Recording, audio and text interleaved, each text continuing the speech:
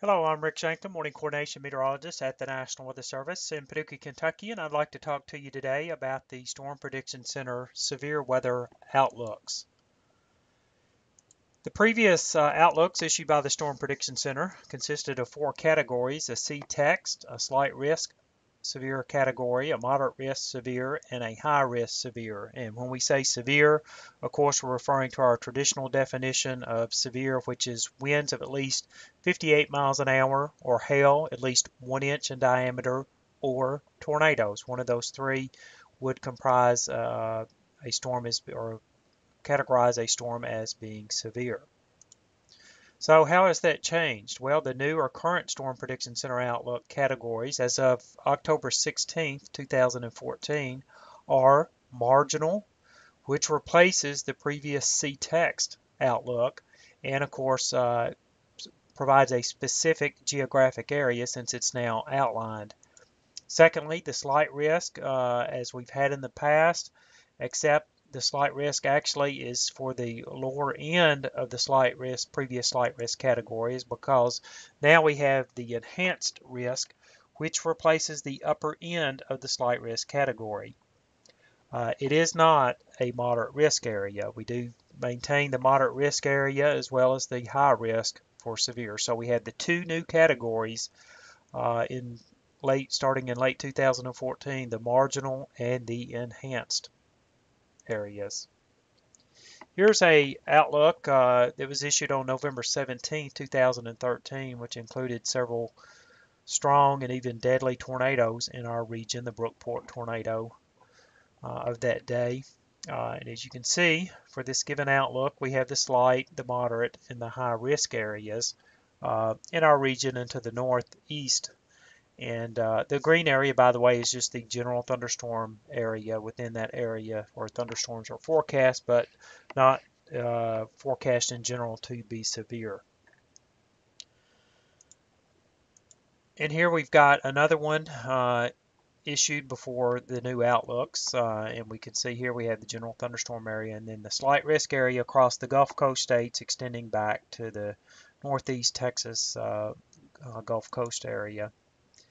And here is a new outlook. If we took the probability outlooks from that particular day, we could determine where the new outlook categories would fit into that previous outlook. And you can see from that we have the dark green area, which is the marginal risk area, and this area, kind of the brown or rusty orange area, which is now the enhanced area. So we would have the two additional areas on this for this given outlook.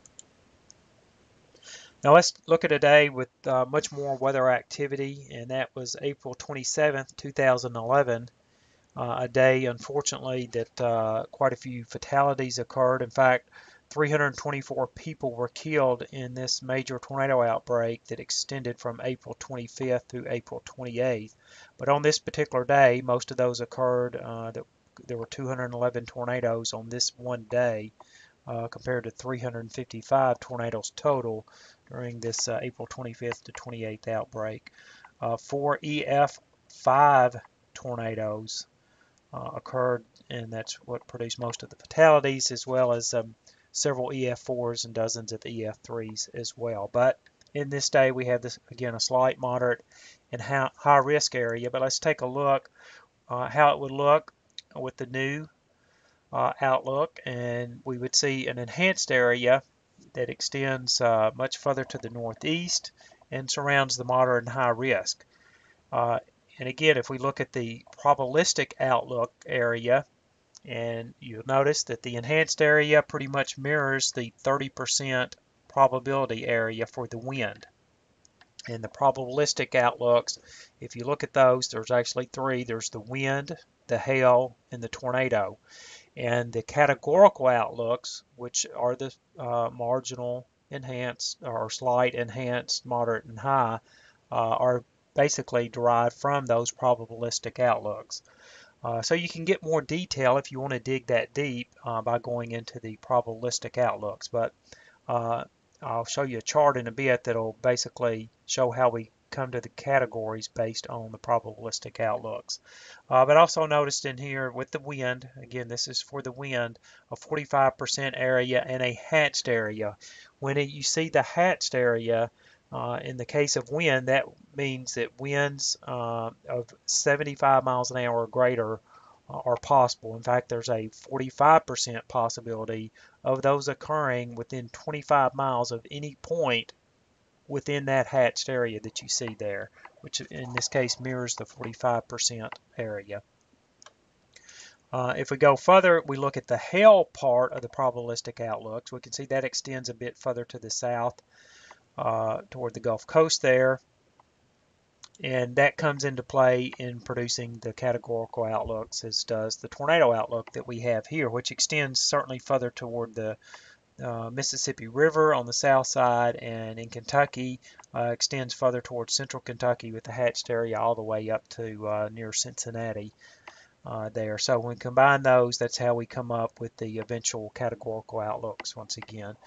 So specifically, what's utilized to determine the categorical outlooks, those five outlook areas, is the probabilities here that you see, which range from 2% to 60%, plus you have the significant severe that can be part of those once we get up to the 10% areas, at least with the tornado. So let's just pick a couple of these. If we have a 5% area for tornadoes, that would equate to a slight risk. Within that area would be a slight risk area. If it was for wind and hail, but say there was just a 2% tornado or no percent tornado for that matter, it would be a marginal risk area. A 15% area for tornadoes would equate to an enhanced risk. Even a 10% area for that matter would. But 15% area for wind or hail would be a slight risk.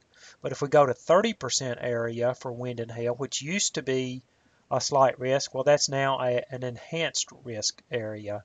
And for tornadoes, that is a moderate risk area. And we'll pick out one more, 60% area for tornadoes, certainly a high risk, even a 30% area if it's a significant severe. In other words, and that significant severe equals that hatched area.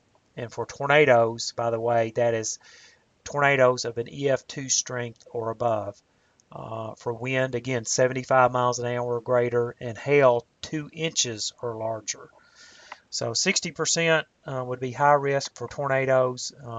For wind, 60% would be a moderate risk area, and for hail, also a moderate risk area. So anyway, those are the different categorical outlooks based on the probabilistic outlooks that you see.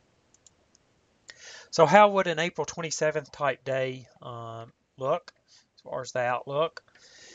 And we would have the high risk, of course, at the core of that, the moderate risk indicated in the red. Here we have the enhanced risk, which was not there on April 27th of 2011. So provide some more definition, especially for folks that don't want to dig into the probabilistic outlooks. And the yellow, still the same slight risk area that we had before. But also new is the marginal risk area that we see here. So in summary, again, we have the 5 categories currently: the marginal, the slight, the enhanced, the moderate, and the high, with the marginal and the enhanced being the 2 new categorical outlooks of the Storm Prediction Center. Also want to mention that there is a change to the day 4 to day 8 outlook as of December 16th, 2014, and that is the addition of a 15% area. Currently, or prior to that date, the outlined areas were only for 30% areas, so we will see certainly more outlined areas in the day 4 to 8 range now with the 15% area as well as the 30% area, and those will be discussed within the text as far as which category within the text of the outlooks. And with that, that's all we have for you today. Thank you for tuning in.